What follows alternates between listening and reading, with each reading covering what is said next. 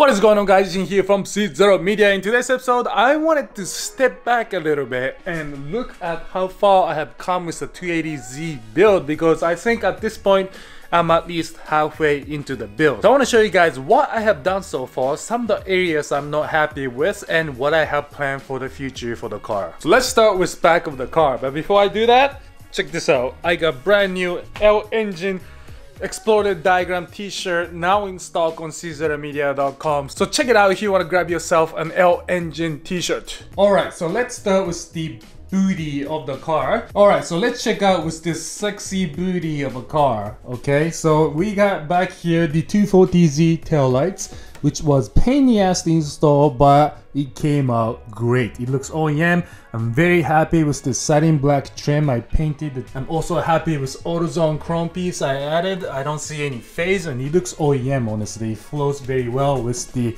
rest of the chrome that's on the car. What I wanted to do with the rear end next is install carbon fiber BRE style lip on the back here. So it'll come up to, I don't know, like up to here. Nothing too crazy, right? Just a little lip to add a nice little sexy touch to this booty. Now, I was gonna get this from a company called Retrospec, and I was also going to install a 240Z tail light trim piece that was also made by Retrospec, which was going to be carbon fiber. So the left side centerpiece and the right side was all going to be carbon fiber. So I actually ended up ordering these parts from Retrospec. I paid for it, got the confirmation, and it was all good to go. But about a week after that, Retrospec's shop went up in flames, along with all the material that was inside, along with all the finished goods inside. So as far as I know for now, the taillight carbon fiber piece, as well as the lip and the fender flares, that's all carbon fiber, is on hold, and I really have no idea when Retrospec's shop is going to be up and running again. And I really hope he does get back up and running, because I wanted to run his parts. So Paul from Retrospec, I don't know you, never met you, but if you're watching this, I am praying, along with I'm sure a lot of other S30 owners, that you come back stronger than ever before, and best of luck to rebuilding the shop and getting back in the business, because I'm sure you will. So this whole rear end right now is on hold for that reason. Antenna I chopped off. I really don't know what I want to do with this. Part of me wants to run the motorized antenna that goes up and down automatically. I think that would be super cool to see.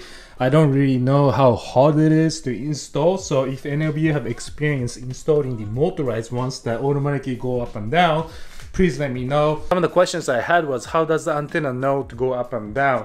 Is it like a relay system where you got the constant 12 volt coming from the battery pack and another 12 volt coming from the ignition? So if you cut the key, the antenna would fall back down. Does that drain the battery power? If you have experience with motorized antennas on these cars, please let me know. Now coming to the side, this is where I think I up, honestly. When I installed these fender flares, I didn't have the wheel yet. I know in the YouTube videos it looked like I had a wheel already, but I didn't. I ended up cutting this up before my wheel arrived, and I basically just matched the fender flare to where this body line ends, and then kept that going horizontally across and flushed this out to the back of the body panel. But what ended up happening was I have this gap in the back more so than I did up front, so the wheel looks like it's more forward. And one of the reasons why I wanted to run Retrospec's carbon fiber fender flare is, for one, it looks awesome and it's gonna go well with the rear end of the car, but for two, because I really wanted to redo this. I feel like I messed this up in terms of attachment points. I really want to push this forward, but with this no brand fender flares I have on the car right now, if I push it forward, this lip is just going to come in too far. It's not going to match the body line anymore, and the front side is also going to show paint. It's going to show the orange on the inside, and I really don't want to do that. Now I have the rear indicator as well as the front indicator, and I was actually going to block these off with the block-off plate I ordered from Skillet, so that it's going to be nice and flush and no indicators at all. But now that I'm looking at the car, I feel like I should retain the indicators to keep that retro look, especially with the fender mirrors on the car now. I'm still going back and forth debating whether I want to delete that or not. Now, coming to the inside of the car, here's another mistake I want to show you. So when I bought the $100 eBay seats, which by the way, as soon as I posted that video and posted that link to the seats, the seller on eBay increased the price up to like $175 per seat from $100. So I'm sure he was making good money from free advertisement from my YouTube channel. So this $175 seat now, I put into the car as a temporary solution, right? To lighten up the chassis by swapping out the stock ones and to kind of go with that retro sporty look that I was going for. And I knew the quality was going to be crap, I knew it wasn't going to be safe, and I knew it wasn't going to last. And look what happened after just about a month of using it. You can tell here, the buttons are missing, right? So this is the one that just came off today from here. What ended up happening was my jeans had pockets in the back, obviously, and these pockets kept getting cut into the grooves of these buttons, and it would, every time I come out of the seat, it will grab onto my pocket and pull off slowly, and eventually it came off. So I have one missing from here, I have one missing from here. To be honest, I'm still very happy with this seat for the price I paid for, and missing tabs here and there don't really bother me. But with the seat now costing $175 as opposed to $100 I paid for it, with this poor quality of a seat, it's debatable whether you want to save up to buy a legit JDM seat for like $800 or you want to spend $175 to buy a seat that you're going to replace in a month or two. To me, I don't really care that the eBay seat's falling apart. It's just what I expected anyways in the beginning before I even purchased the thing. It's a temporary solution on a permanent car. So, you know, eventually I want to put in legit JDM seats, whether it's $800 or $1,000, or go with like a legit sports seat, especially if I end up swapping the engine or making more power out of this L28. Maybe go with like a 3.1 liter diesel crank.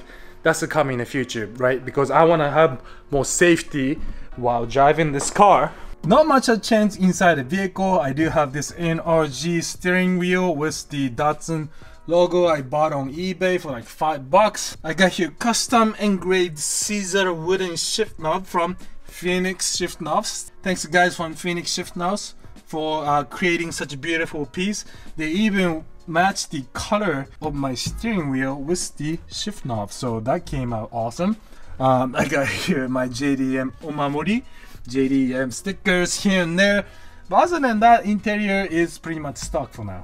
I did want to run carbon fiber center console from retrospec and do something about the dash, and also run carbon fiber A-pillars, but again, with retrospec being out of business temporary, I don't know what I'm gonna do about that. So for now, I'm just gonna keep the interior as is. Coming over to the side, I removed the 280Z emblem because I just didn't like this, and noticed that there are 3 holes in here, 1, 2, 3, that the emblem was clipped in with.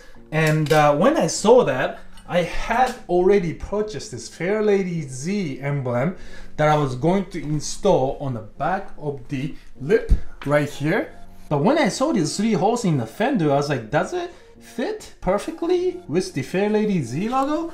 And it actually does. So what I think I'm gonna do now is get another one of these and put it on the passenger side.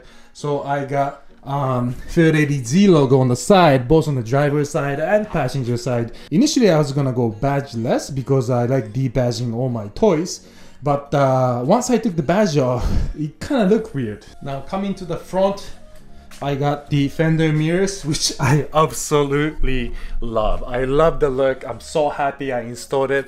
And actually, I've been enjoying the functionality of it. When I adjusted it correctly, I am definitely able to use this as a door mirror replacement. Yes, it is small. Yes, it is kind of far in the distance and it takes a while to get used to. But to me, that's just part of the experience of owning a Z car. And I've been enjoying every minute of it. I even got myself a concave mirror attachment that I can put on here in case I wanted to go more wide angle, but I haven't really had the need to do that yet. Surprisingly, for the front end with bigger diameter and bigger width tires, does not rub against the stock fenders. Yes, there is massive wheel gap here still, but no matter how hard I take it in the corners, I'm still not rubbing, so I haven't had the need to cut this up yet. I do need to cut it up in the future once I go coilovers, because I'm still waiting on the coilovers. Once I install that, the car is going to be slightly lower, I think. And obviously I don't want to be running fender flares in the back and not in the front, so I want to match that look front and back. But for now, no fender flares. And before I install the fender flares, I'm going to finish up the front bumper so that I can identify how high I should install these flares to make sure the car doesn't look messed up like it is in the rear right now. I have the headlight covers that needs to be installed, so there will be video on that. I think that makes the car look more aerodynamic, more modern, more JDM. Over here, by the way, I have a lower control arm by the guys from Techno Toy Tuning. This one is going to be mounted on the rear. I'll be doing a video on that, of course. Here I got the massive grill by Skiller that I made a custom bracket for on the side. Looks great, works great, no complaints here. Now, I don't know if you can see that because it's quite dark, but I do have the tension rods and lower control arms that I installed by Silver Mine Motors, and these control arms and tension rods has been amazing. When I initially installed these fatter tires up front, especially with the car having no power steering, I thought it was going to be super heavy. By installing the control arms and tension rods, it gives me the possibility to adjust caster on the car. So I'm probably running like insane caster right now.